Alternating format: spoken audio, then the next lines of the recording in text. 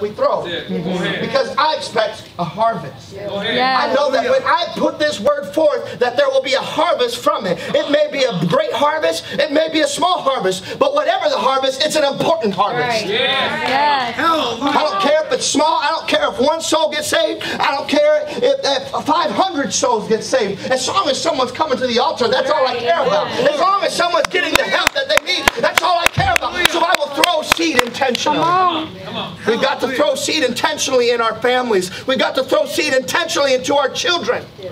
Don't just live just haphazardly with your children and expect them to serve God. You've got to put it in them. It says train up a child in the way that they should go. That means you're being intentional with the way you raise your children. You're being intentional with the way you speak to your husband or wife. That's right. Don't be screaming and being mean at your wife and expect God to bless your marriage. Come on. Right. Oh, I'm not getting no love. Come on, amen. I know, that's a tough pill to swallow.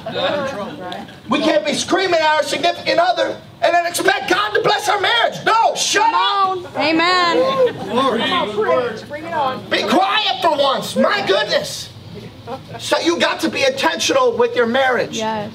If you're not intentional with your marriage, the devil will be intentional with your marriage. Yes, he will. If you're not intentional with your children, the devil will be intentional with your children. Yes, he will. He'll lay out stumbling blocks. He'll lay out all these things so that your children, your marriage, your workplace will get messed up. He's intentional, then why aren't we? Yes. We've got to be intentional with the seed that we plant.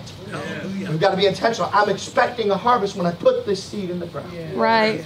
The second thing you got to do is you got to pick the right ground. Right. You got to understand that not all dirt is good for a plant. Right. Not all dirt that you have, not all grounds that you have is good and helps a plant grow. You've got to be intentional with the ground that you pick. Right. You can ask every farmer. They're testing the soil. They're making sure that that soil has got the right pH levels, got the right amount of nutrients that it needs. And they're very intentional with the ground that they plant their stuff in. Why? Because they know that the ground is just as important as the seed. Right. That's good.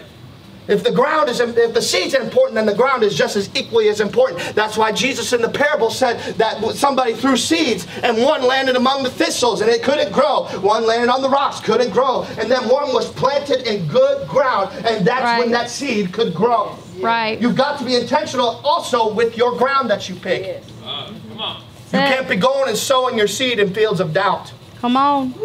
You can't be going and sowing your seeds in a field of fear. No. You can't be going and sowing your seeds in a field of bitterness. Right. You can't be going and sowing your seed in a field of unforgiveness. No. You can't, and especially, you can't sow a seed in a field of sin. That's right. I've got to be intentional with the ground that I'm planting in, because I want to make sure that that ground is going to be the right condition for this seed to grow. If I want my family, if I want them to grow in the ways of the Lord, then I need to make sure that they're in the right soil.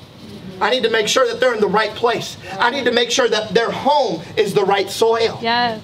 I got to make sure that my home is just as godly as God's house. Yes. Yes. Right. Oh, we treat God's house with so much respect, but we'll go home and listen to the most filthy, nasty thing in the world. Yep. We'll watch filthiness on our TV. We'll go and watch filthiness. We'll talk filthiness in front of our children and wondering why God's not blessing us. Come on. Because my house is supposed to be just like this house. Yep. Right. Amen. I should treat my house with the same respect that I treat God's house. The way I would talk at God's house should be the way I talk at home. Right.